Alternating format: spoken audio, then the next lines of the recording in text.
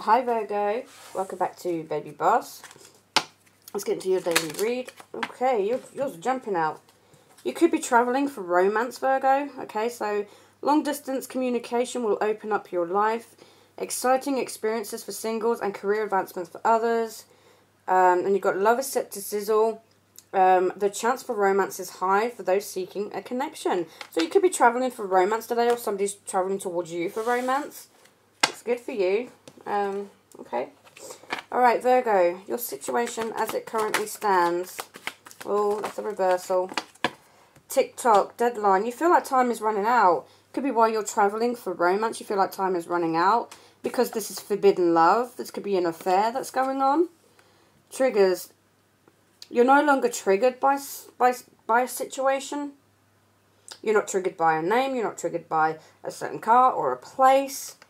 Okay, but this is forbidden love. You're travelling for romance, but it is forbidden love, so it could be an affair. Alright, don't shoot the messenger. That's how the card's coming out. Alright, so what else do you need to know, Virgo? Or you could find out that somebody else is travelling for romance behind your back. High Priestess, Two of Cups.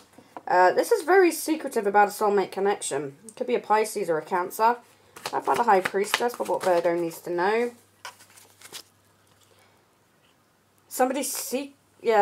Clarifying the High Priestess. Somebody secretly wants a reconciliation and a second chance, and they're waiting for the right time to pounce.